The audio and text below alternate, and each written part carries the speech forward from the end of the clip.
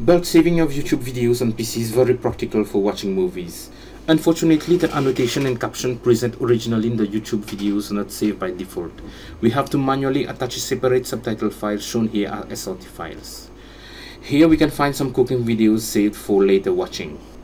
Stefan Sundin shows a brilliant approach to retrieving XML version of annotation. We will use this too. He is showing here how to transfer annotation video to video. Well, which is not the purpose of the tutorial, but is being mentioned here for reference. We copy the link of the video and paste it in Stefan's web page. We simply save all what is present to us on the page into a text document that we later rename read2.xml for parsing using XML starlet later. Like Python, which clearly requires the declaration of XML, this tool does not require this, and sometimes even crashes when it is present, so we stick with only the document tags. Anything less than this crashes the application too. That is, no output is produced.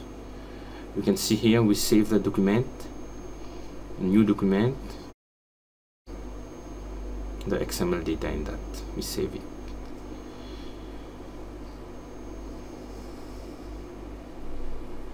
We rename the file. Any name is appropriate, but we must stick with a name that we use. Just for curiosity here, as explaining the code are beyond the scope of this tutorial. If you want to make a request for explanation, that's fine in private messaging. We just hover over the code behind Stefan's page to understand what is going on here. And we watch at the associated JavaScript also.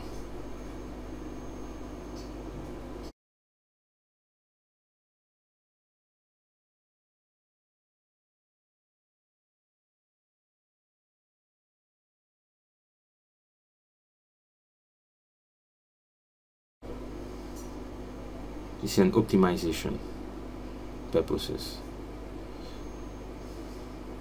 These are the links that might be useful to you. We download the code, the script, and here's the content of the script that will do the parsing, that is actually calling XML starlet. Unfortunately, this code is written to run on Linux system, and we have to emulate a Linux system on Windows, and for doing this we use the Cygwin command prompt.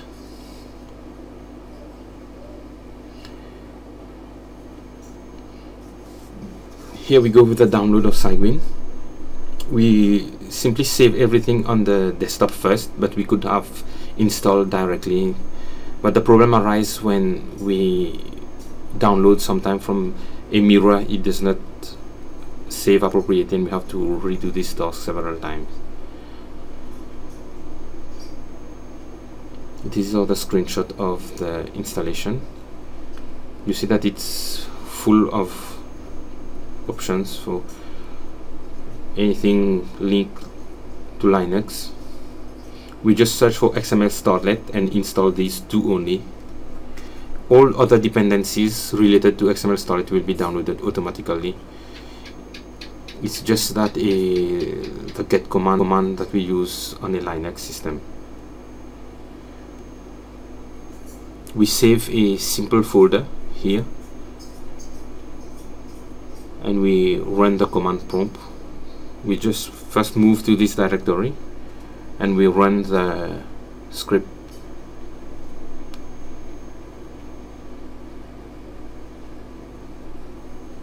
On our XML file.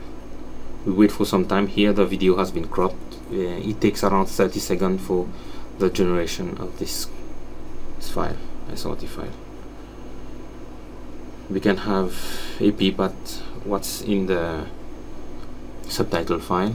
Here we find that it is not in order of time, but most players are able to read it this way. It's essential that we write both files the same name so that it is loaded.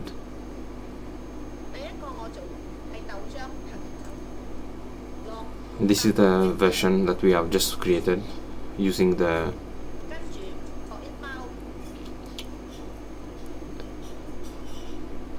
and this is the original file, website file. Of course the annotation is different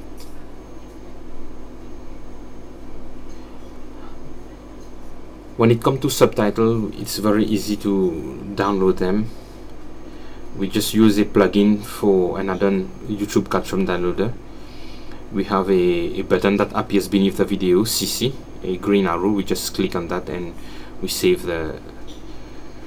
Here are some different websites that offers an option for either downloading the XML version or to compile it. Some of them works, some of them doesn't actually. That's why I've put them at the back of the tutorial. You can give it a try, maybe have your luck to make it work.